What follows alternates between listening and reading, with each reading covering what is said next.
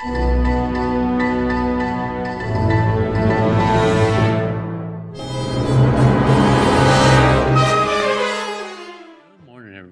to another edition of the Lab 207 webcast. My name is Mr. Kite, and I'll be hanging out with you today as we take a look at big idea number 2.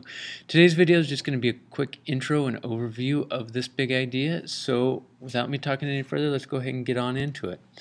By the end of this video, you should understand the theme of big idea 2 and be able to give a brief summary of each of the enduring understandings. Now, before we even jump into it, I will let you know that I kind of feel like the College Board took all of the leftover bits of the AP curriculum and crammed them into big idea number 2. There is an overarching theme, and I think we can make some sense out of it, but I will let you know that there are some random bits that fit together kind of weirdly, and that we're going to go through this section in an order that is asynchronous. So we're not going to go through it as the College Board had laid it out, but we're still going to get all the material in under big idea 2 that they had intended. So let's go ahead and make a quick roadmap for where we're going to be going in the next 2 or 3 months.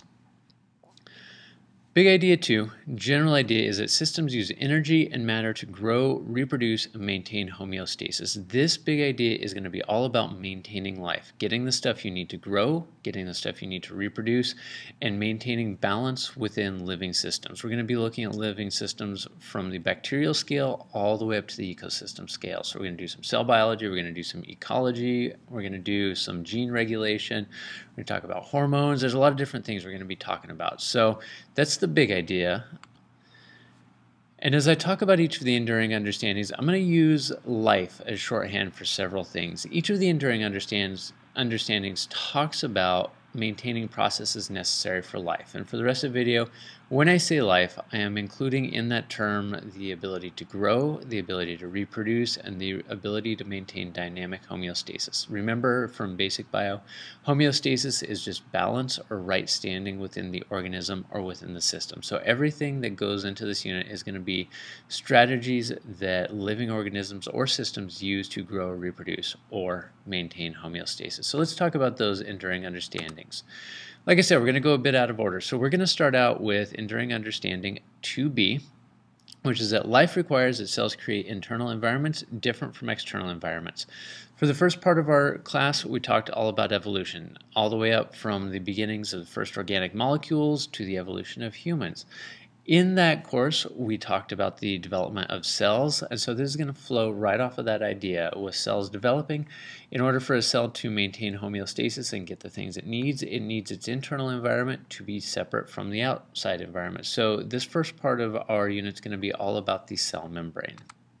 We'll move from the cell membrane to 2a, which is that life requires energy. Living systems, if they are going to grow, reproduce, and maintain homeostasis, have to be able to take in energy. So at the cellular level, we're going to be talking about cellular respiration and photosynthesis, but we're also going to talk about food webs and food chains and trophic pyramids and a little bit of the carbon cycle and some ecology principles. From ecology and the maintaining of energy or the obtaining of energy, we will move on to 2D, which is that living systems are influenced by environmental changes. So whether we are talking about the living system of a cell or a full ecosystem, changes outside those systems can influence what goes on inside of the system. So there will be a lot of different topics within this. One of them will be the immune system, but we'll also talk about ecosystems responding to natural disturbances, basically talk about how the biological systems keep going when things go out of whack.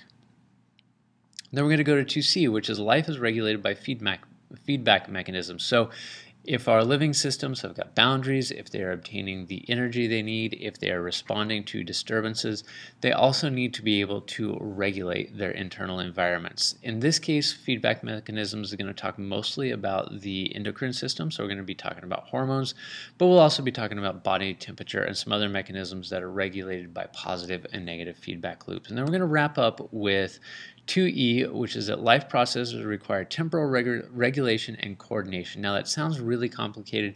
Basically, we're going to be talking about gene expression, because if living systems, particularly cells and organisms, are going to maintain homeostasis, they have to be able to control when genes are turned on or when genes are turned off so that certain processes are happening at certain times. And that's it. That is our roadmap for really all the way until Christmas. So I hope that kind of gave you some idea where we're going. I might recommend starting up a little concept map using what I've just talked about, and then we'll be building off of it through the course of this unit.